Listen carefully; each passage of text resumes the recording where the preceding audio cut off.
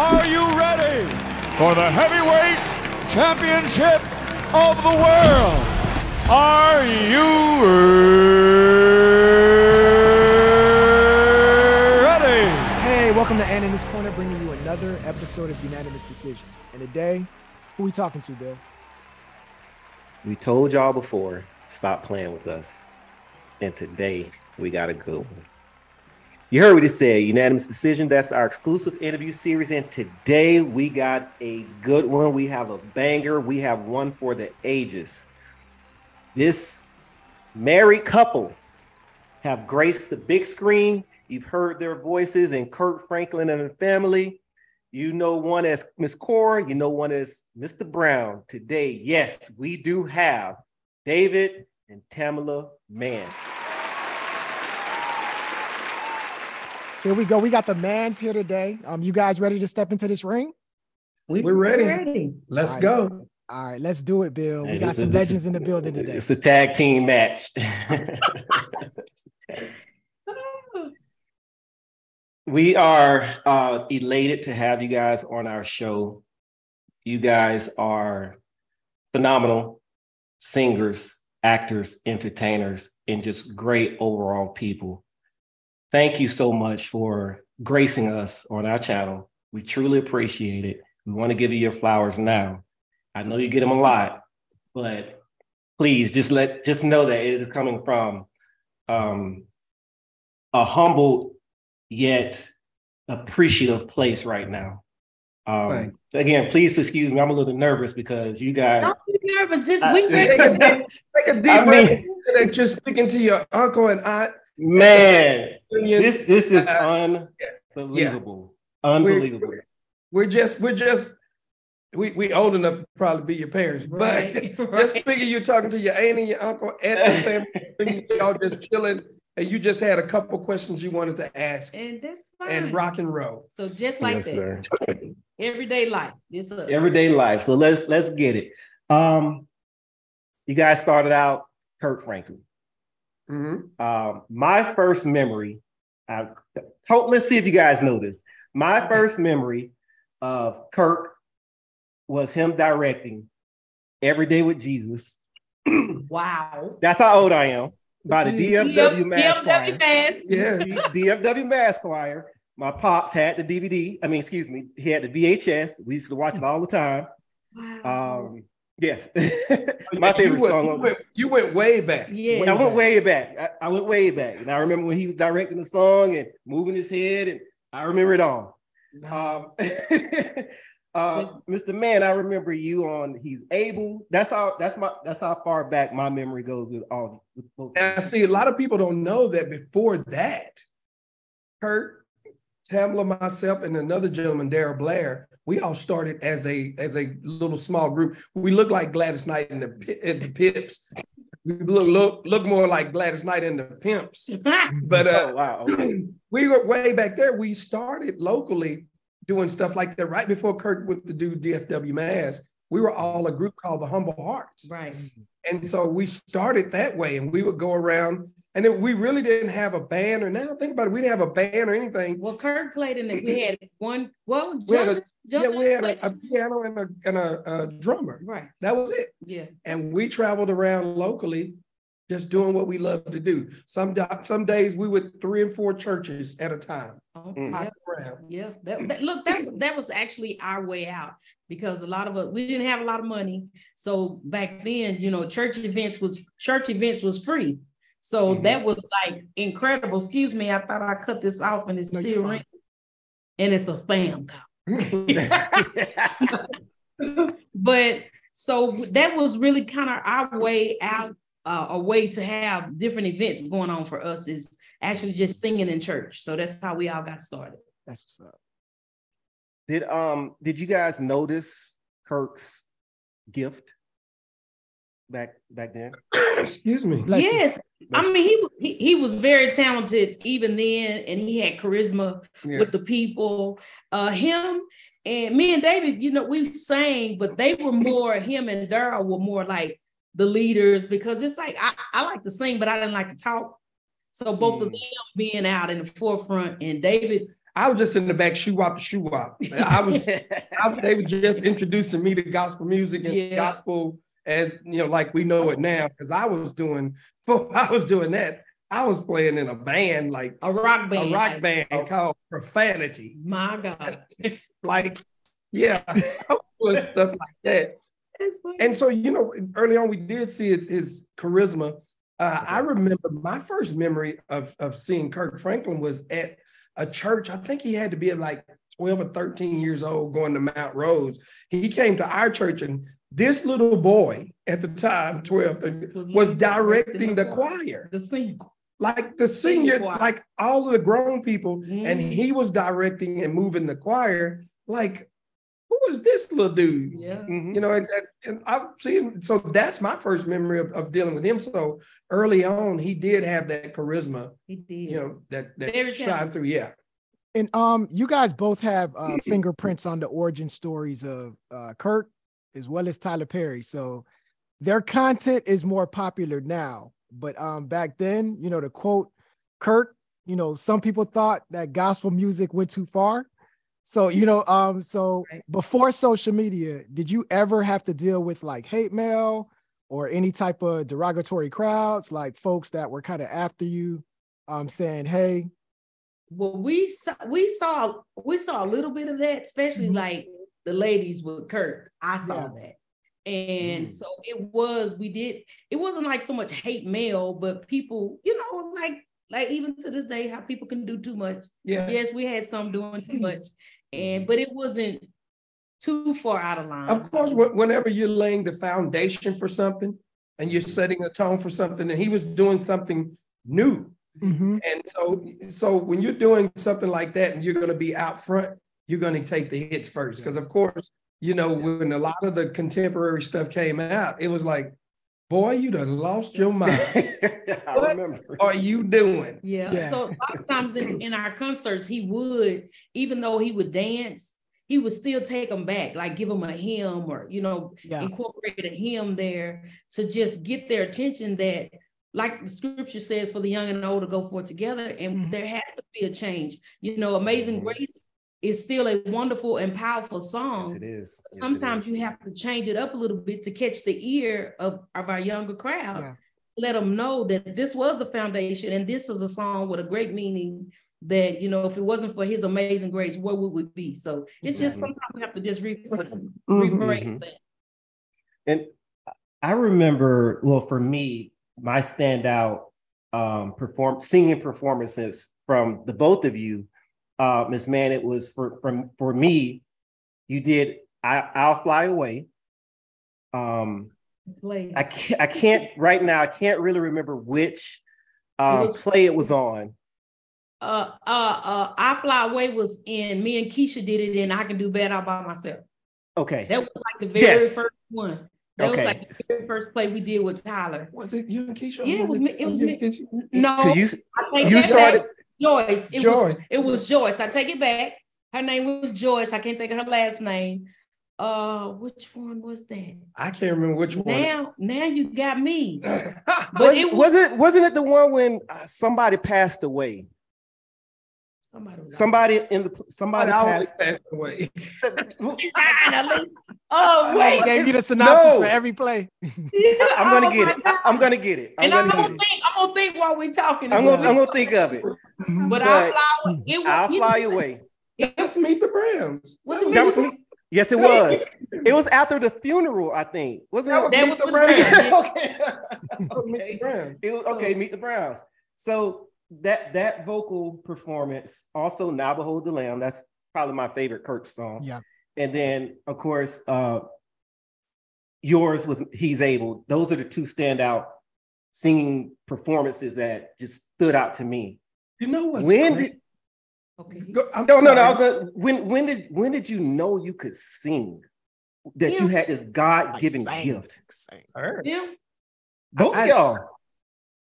When did you know? I didn't know I could sing. I just knew that the ladies like it when I would sing to them on the phone. Like, girl, I'm coming over there. Ooh, yeah. No, but when really, it was like on the phone for real. Like I I never knew that like always and forever song. Yeah, I never knew like a moment, but I just knew when I sung that, it's like, sing it one more time. Well, mine was kind of early on for me as a kid. I Don't Feel No Ways Tired was by James Cleveland.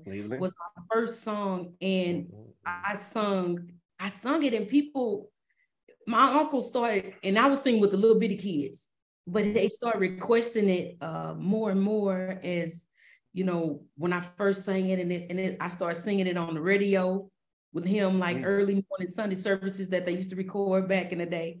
And it just kept going. So at 12, I really realized, okay, I have a voice. Mm-hmm.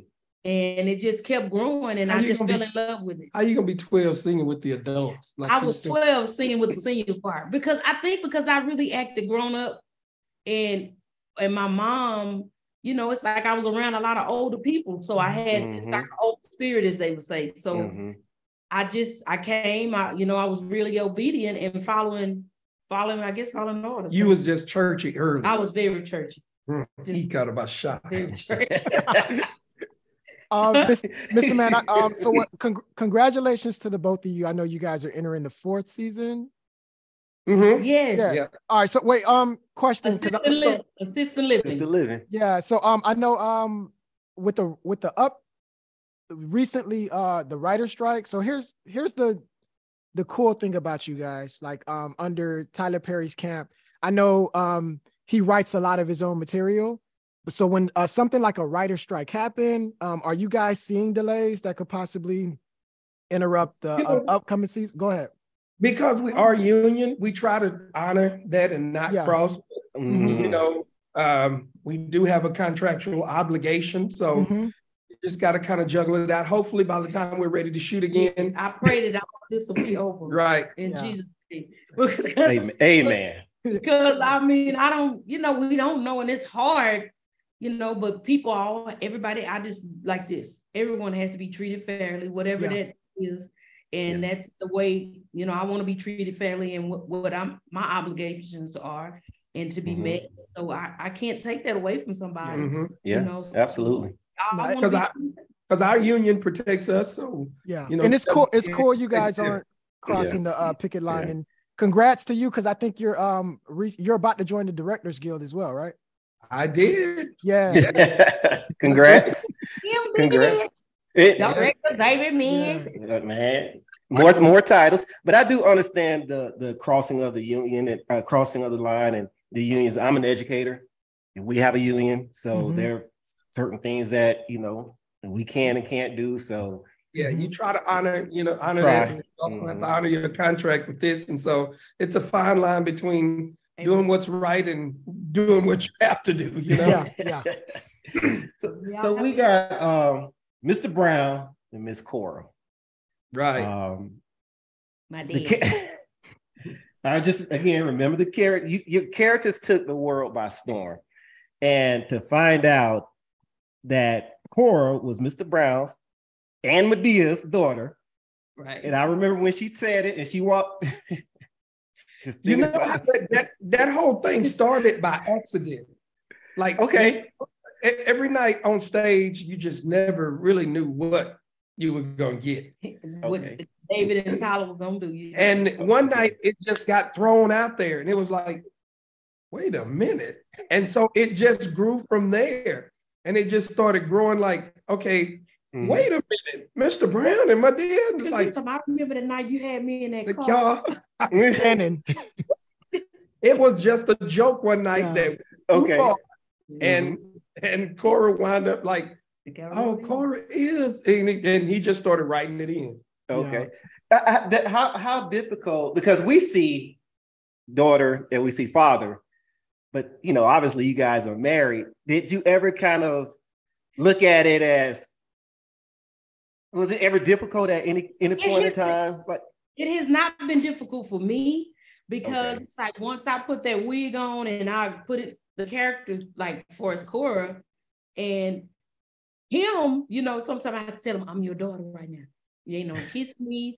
Don't come pat me on my butt. Don't come hugging on me. I'm your daughter right now. So, and even to this day, thank God, I've never called him David out of character. It's like once he puts on his character, he is Mr. Brown to me. And it's like, it's so fun. And I get in trouble because I laugh because he's so funny to me, just looking at him. Yes. And then all the animation that he adds. So I just enjoy it once he gets going. I hate not being in the scene with him. My brother was saying he was watching an episode the other night. And he said he was watching I think I was teaching him karate. He said, you were just laughing in the background. I could see you in the background. Because I was. And Kim Fields actually directed that episode. And she was like, she called me. She said, Tamela, man, you're the worst. She said, I had to cut all around you because you was laughing so hard. But it was just like, that David. Was a funny episode. It was, him and his improv. And he keeps changing. I'm like, I'm thinking that he's gonna stick to something, and he changes up, y'all. It's like I stick to changing. Yeah. There you go. He is a consistent changer. And from a viewer's perspective, those are the best parts of the episode where we see you guys break character and laugh. Like, those are the YouTube moments we love. And speaking of YouTube moments, I want to bring up one of Mr. Mann, one of your most viral moments. So the 2016 Hoodie Awards. Oh man, I revisit that clip on an annual basis. I think it's the most memorable clip from the Hoodie Awards. So you and Lavelle Crawford, you guys get into a roasting match, and you get the best of them. And it wasn't supposed to be that way. I think I could tell. Literally, I was supposed to go up, and I had 3 minutes. Right. I think it was Michael J. White and you would Tracy Ellis Ross. Yeah. And we were going up to present, and it was 3 minutes. What they didn't know is Lavelle had been messing with people, and the thing is, you don't mess with Lavelle. Lavelle is the ultimate roaster. Yes. He's really good. Lavelle, I love him. It's awesome. I said something to him, and I knew when I said it out of my mouth, I was like, this is gonna be a problem. Yeah. Because it was like you was messing with my friend, talking about Kirk, because he was messing with Kirk. So my deal was, I didn't want to get murdered, so I fought back. And I'm behind stage getting ready to come out the scene. After all of this, I had to sing "Take Me to the King." After all of this, I'm backstage like, oh my God, and the people are just slayed out. People were all over the floor. People was just rolling, running around in the room. It was the craziest thing. It reminded me of high school. Yeah. Being in high school, we had this little hallway that we would come, and that's all we would do. And we would, if you came through this hallway, you were gonna get the business. And when he came up there on stage, I was like, okay, we're gonna have to do this. I'm gonna have to either fight or I'm gonna get whooped tonight. I'm not taking the whoop. You ain't gonna get no whoop. Not taking the whoop. Wow. The crazy part. But the thing is, the morning after, because of course, it started to go viral. So the morning after, he was on Tom Joyner, and so Tom Joyner called me like 5 something in the morning. Like, David, man, I heard that you and Lavelle have beef. And I was like, I don't have beef with nobody in the game. I just want to clear that. I didn't know Lavelle was on the radio with him listening. He lying. Yes, we do. We have beef. Yeah. Like, why would you tell this man that we got beef? Like, people are gonna think me and you really got beef. He said we have beef. We went to the back. We had beef. We had chicken. We had. I think Lavelle Crawford. Lavelle. It was incredible. He's an awesome comedian. Awesome comedian. That was a moment I think none of us ever forget. Yeah.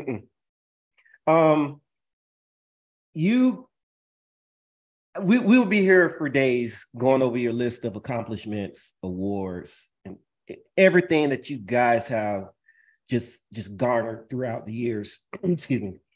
And well deserved. Do you ever step back and look on the outside looking in, saying, I can't believe we're really here?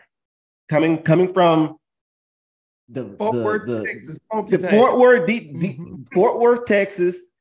Now we're here at the top, basically at the top of the game. Have you guys ever just said, how?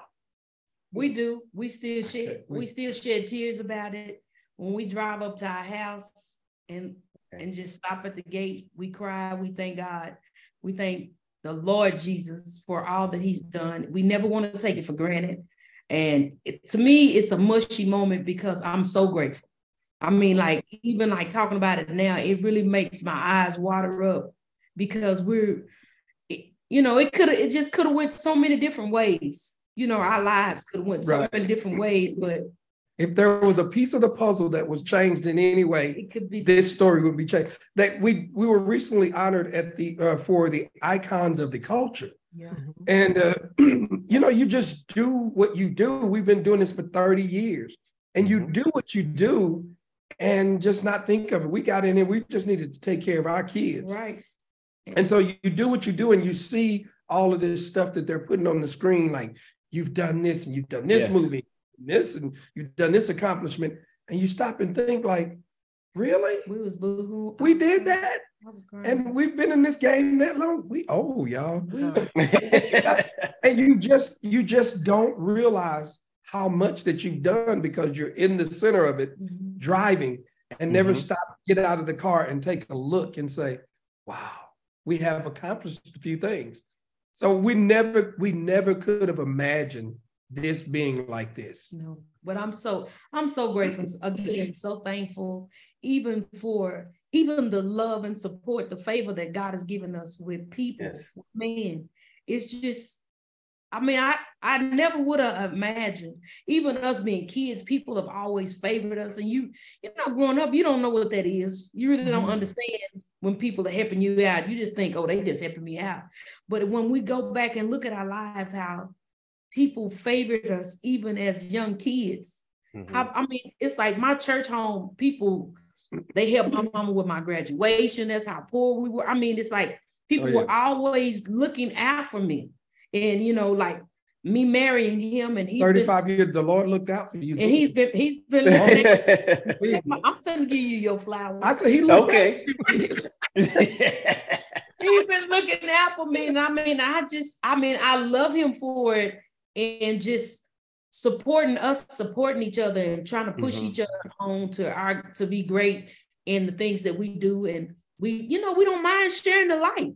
It's like when he's up, I'm like so happy and just laughing harder than the audience and louder. We move out of the way. So I'm just really grateful for you guys. And it's just to even, be on y'all show and to be a part of this, and y'all to even ask us the questions. We never take that for granted that somebody want to talk to you. Because he always tell me, he's like, hey, you want to get worried when people stop calling you.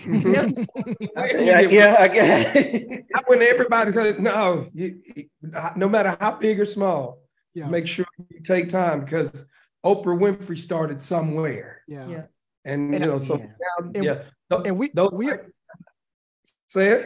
we appreciate you guys, because the story that you're telling about people giving favor, that's definitely, I felt like that's how we felt when you guys agreed to do the interview.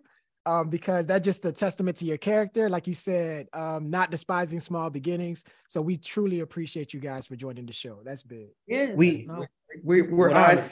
When I saw the email, I dropped the phone. I thought you guys were hacked. I said, I dropped the phone. Like, no, this is, I mean, you could throw out 100 fishing lines.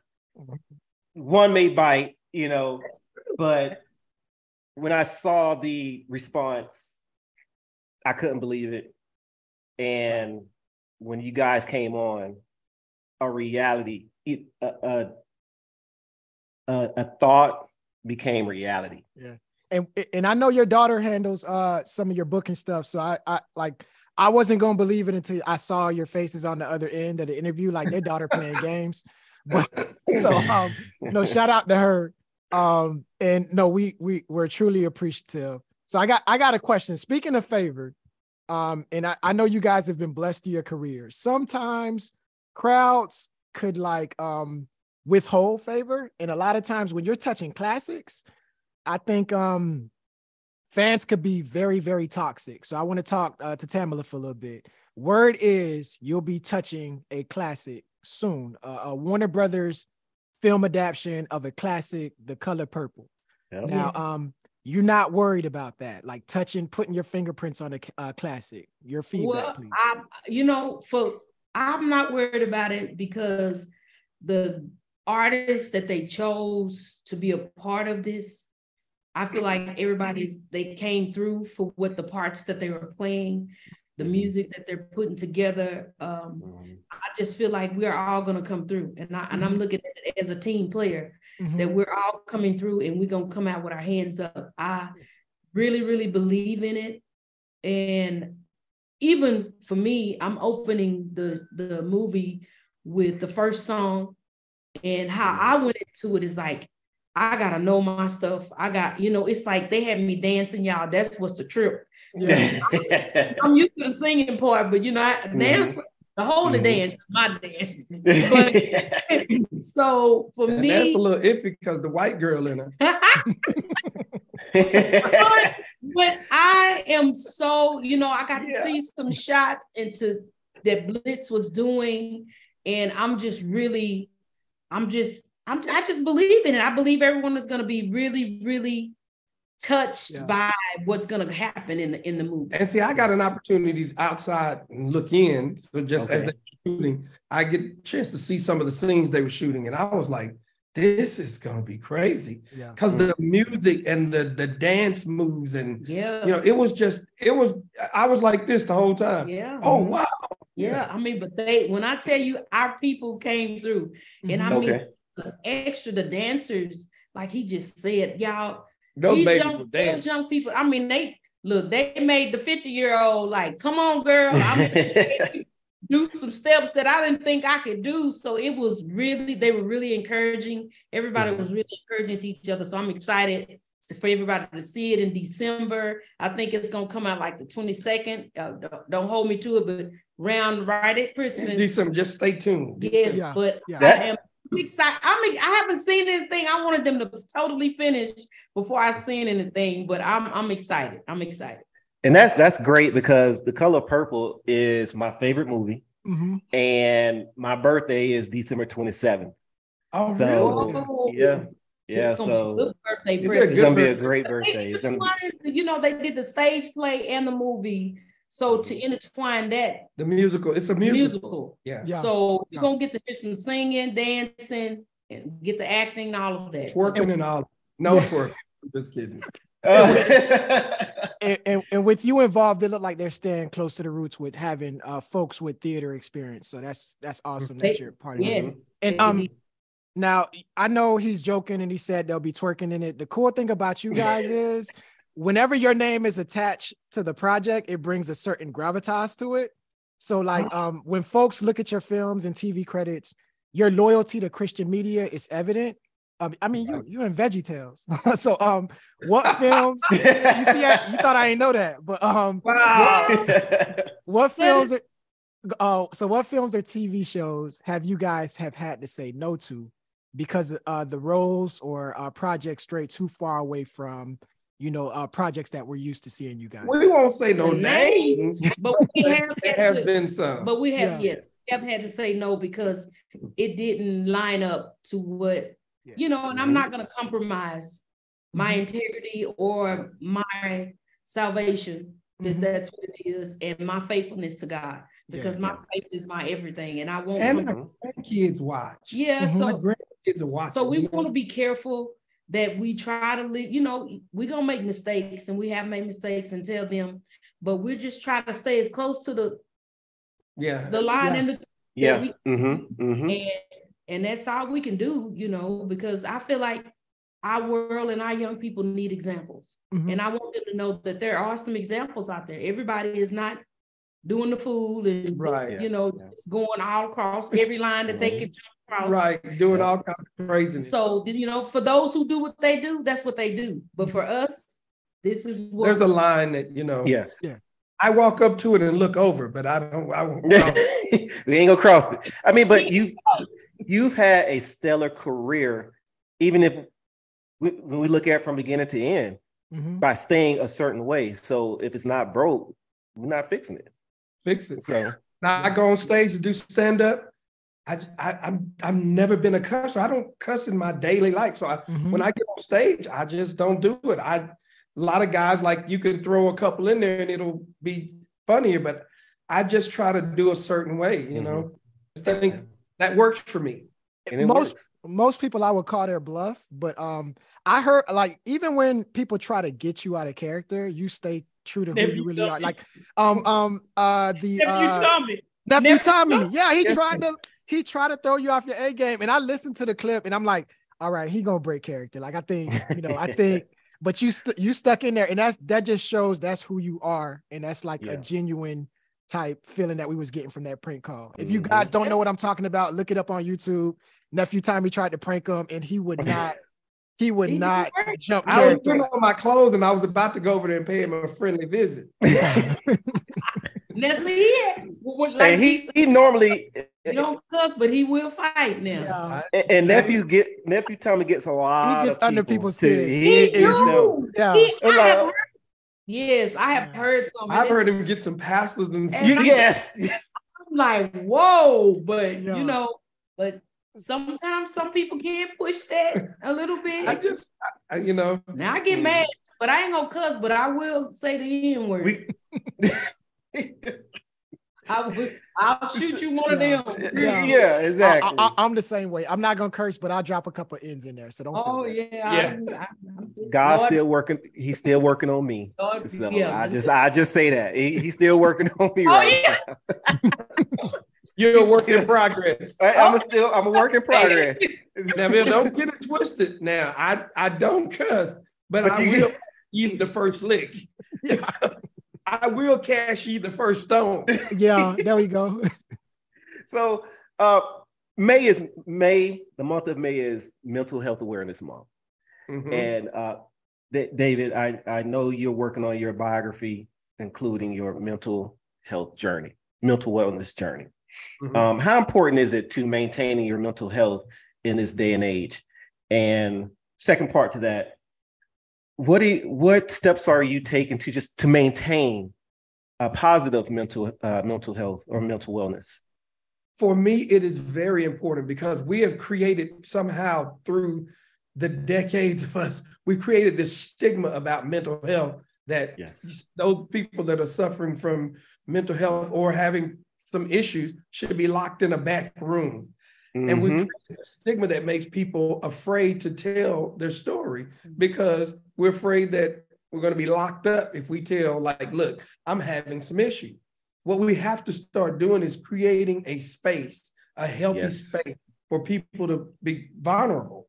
Because that's the problem, is people just afraid to be vulnerable because we look at, especially men, if we come clean and come vulnerable, we feel like I'm weak. I've let, we're told. So we've created that stigma where, for me personally, I was embarrassed to come out. It's like it was a deep, embarrassing secret. Like, hey, I don't want to tell nobody because of the stigma that we put on this in our African-American community. So for me, part of the coming clean was sharing with my family and saying, y'all, I need to get some help. I need to get some help because this doesn't feel good. It doesn't feel right. And so that's what I think we have to do, is we have to open those doors and open those spaces where we can become vulnerable in the situation. And let me tell y'all, there is nothing wrong with seeking professional help. There is nothing wrong with going to see a counselor. We've for so long, we've said, I'm not finna go up there and sit on them white folk couch and tell them, what happened in the house stays in the house. And we've swept so much under the rug, and we've all emotionally been scarred.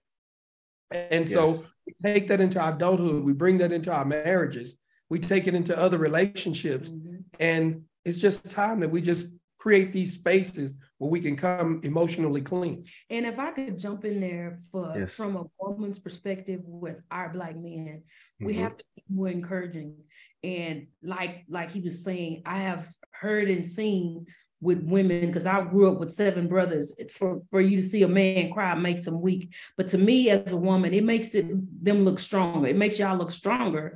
And we need to encourage y'all to sometimes shed tears, because it lets me know that you are sensitive, that you can be sensitive to when I'm crying, when I have my tears, and that it helps actually release stress from your body. I mean, to just release, you know, you got to have a release. Everybody has to have a release. For me, crying is my relief valve.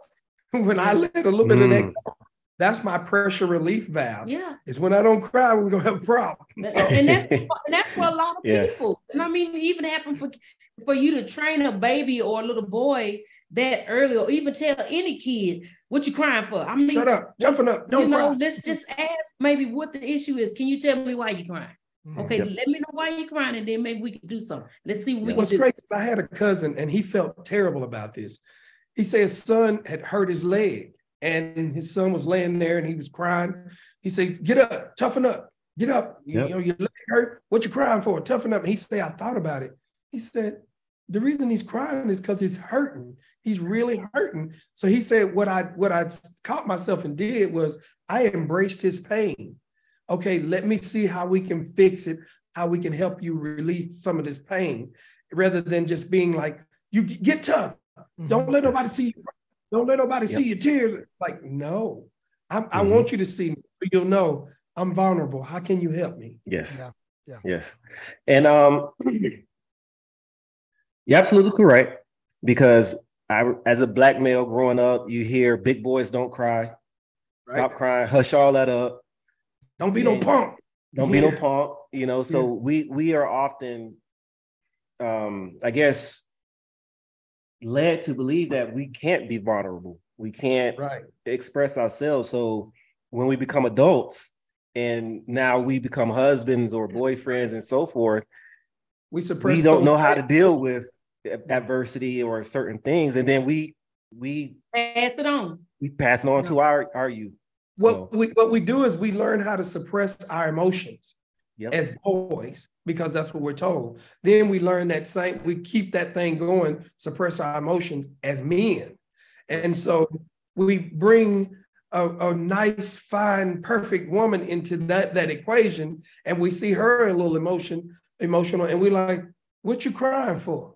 What's real problem? Is because we've suppressed ours for so long, we don't even know how to tap into the emotion and be comforting to her. Yes. And so we've created that from little boys. And even to piggyback off of what you said about just the stigma around sitting on somebody's couch, I know my wife and I have been married 13 years. We go to therapy every 2 weeks. So it's like, we got the Christian aspect. Yes, we're biblical, but also from the practical aspect, I'm gonna need to sit on this couch. So first natural, then spiritual. That's a whole nother conversation that we can have, because some people will say, well, if you go into counseling, where is your faith?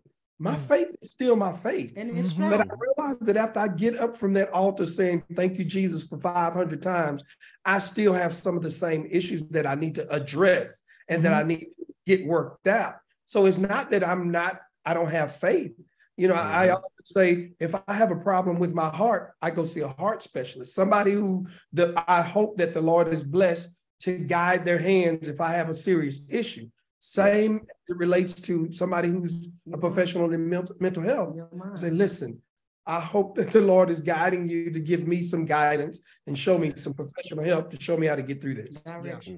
We all, even as older, even as adults, we still need some guidance sometimes. Definitely do. That's the thing. A lot of times we feel like, I'm grown. Ain't nobody tell me. I'm a grown man. But grown woman. I mean, people do it as women. It's like somebody still can tell you something. Yes. And sometimes it can come out of the mouths of babes, meaning your kid could probably tell you something that could help you along the way. So we just have to learn to be, it's like with my grandkids. I'm like, Lord, whatever I missed with my daughters and my son, help me not to miss that with my grandkids. Help me, to be more attentive to hear or to just to give them guidance, So it's like there's always something or that we can get better at. But that, you can grow in some kind of way every day or learn something. And I have to, with the guys, I definitely make sure that they know it's okay that it's not okay. Right. Because I got so busy trying to make, and I go back to my mental health challenge. Mine wasn't financial, it's always, some things happen as much finances. We were in the best place from a marriage standpoint that we've been in a while. It's that I had taken on so much as Superman and as the fixer, that it started to wear me down. And I'm just so busy trying to make sure everything is okay.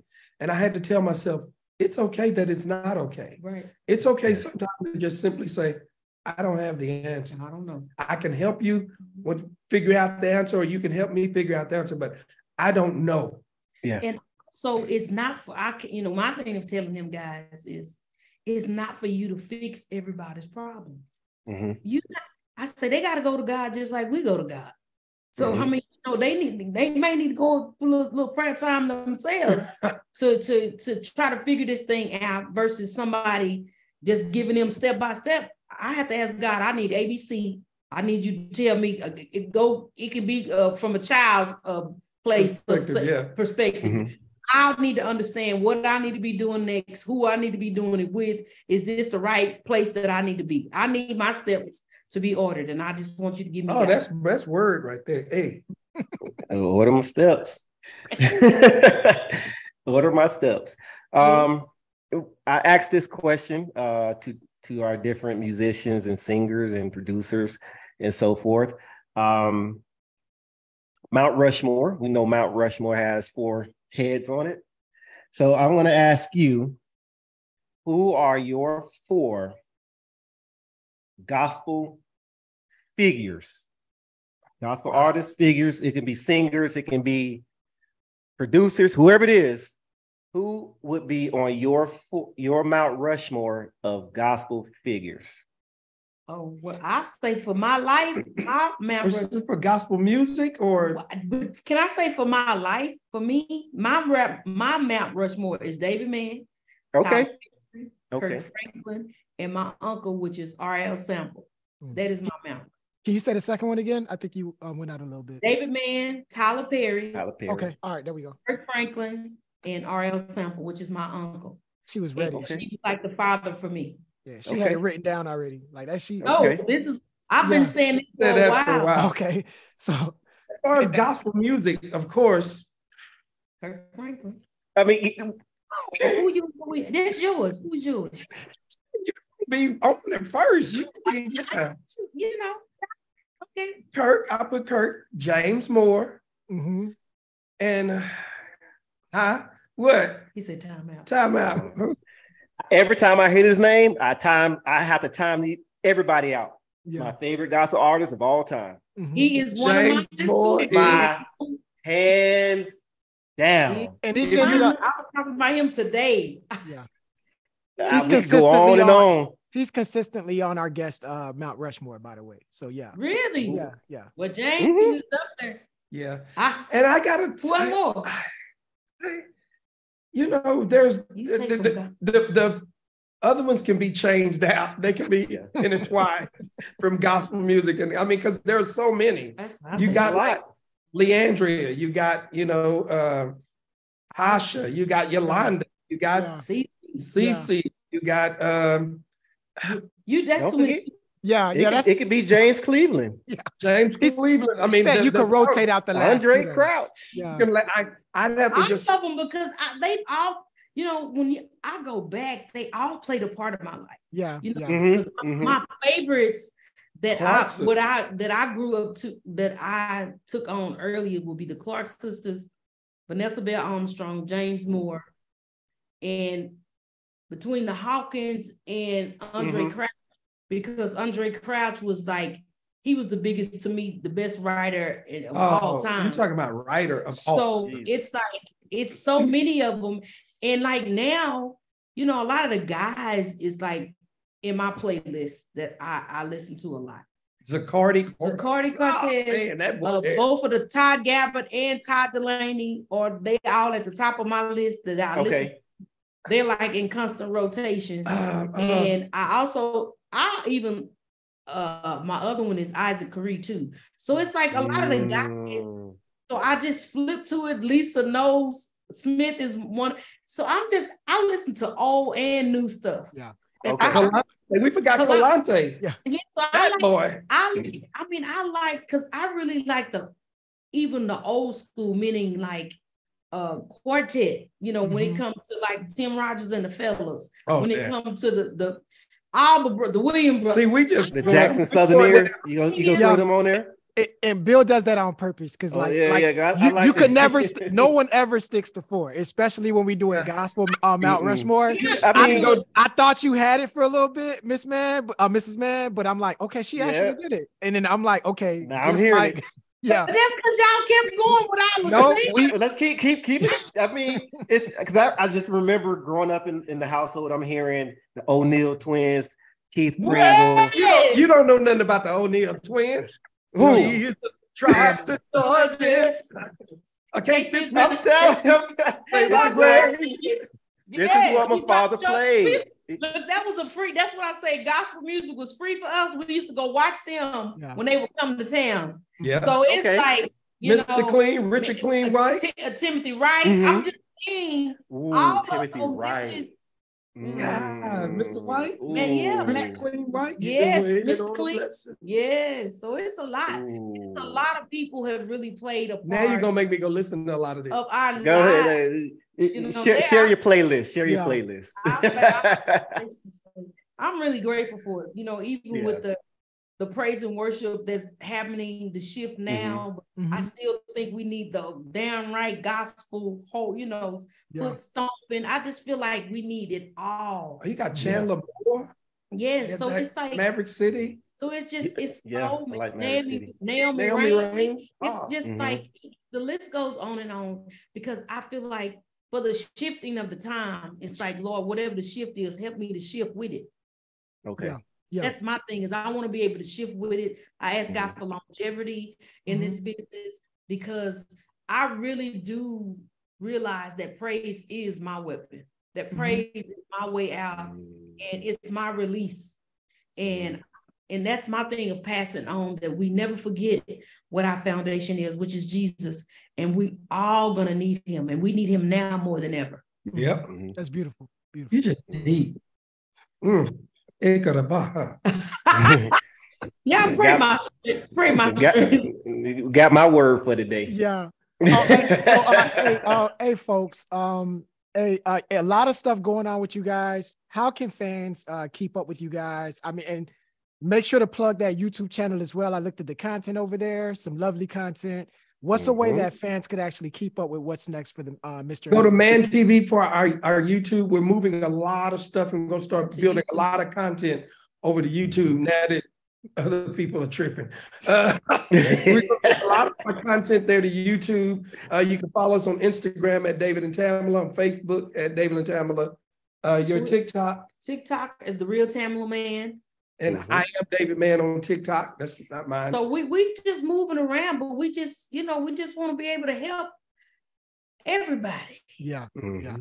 Well, you definitely graced our channel. You definitely helped us. So you brought a smile on our faces today. Gave us some good words. Thank you. You did it all today. Yeah. Thank you. We so grateful. And I mean, even can I just do so? I got my award from the American Music Award and I opened it up today. And I was crying because, again, I was so grateful and thankful for I just say for the American people that voted for me. It was such an honor. What about the Mexican people that voted? I said, what, it could be Mexican in America? What about the African people? They in America? I said America. What about the European people? Oh my God. See y'all what I got to do? See, I felt what you were saying. And and the 10 number ones that people have helped me gain. I mean, with being a gospel artist, I tell you, it's an independent gospel. Yes. Independent. Right. Makes it even better. Even better. Thank y'all. Thank y'all for what y'all do. Y'all be encouraged. I know this is our first time meeting y'all. Hopefully we get to meet y'all one-on-one. It won't be the last. Yeah. And y'all be blessed and just go for it. Don't be afraid. Yes, ma'am. Walk by faith. I mean, you can't see it, just believe it's coming. Yes, ma'am. There we go. There've been times I look and I don't know if this gonna work. Well, just remember us. If it happened for us, it could happen for anybody. God did it for us. He did it for me. That's the model. Hey, Bill, this one is one for the record books. I thoroughly enjoyed this interview. What's a way that fans could actually give their suggestions on who we should interview next? go to our comment section, and we call that My 2 Cents, and leave your 2 cents on who should we reach out to next. But if you have questions for the beautiful Mrs. Excuse me, I'm choked up here. Choked up, but Mrs. Mann and the funny, ever funny, Mr. Consistently changing, Mr. David Mann. You guys leave us a question and we'll get it to him, or hopefully. Can I tell y'all something? Can I say something for y'all? Never be afraid to ask. Hey, just go ask. Yeah. It may feel like it's not coming, but just go ask. And the worst they could say is no. Like, trust me, we shoot our shots. The best thing they could say is, "Hey, we're here." Yeah. And I see that screen pop up, and I'm like, okay, all right, yeah, yes. Yeah. Yeah. Mm-hmm. Hey, Bill, we just survived 12 rounds with some heavyweights, some undisputed champs. How you guys feel? I feel good. We feel great. But I'm gonna tell you this: with Jesus, we always win. There we go. We always win with Jesus. Hey, we always win. Look, I hate to do it to you, but we always with 12 round, baby. That's it. We got it. Yeah. With him, that was light work. Lightweight. It's that was easy. Yeah. All right. Hey, we enjoyed this. Definitely enjoyed having you guys step into the ring. I can't wait to have you guys back. Hey, everybody say peace. Peace. Peace. It was our privilege.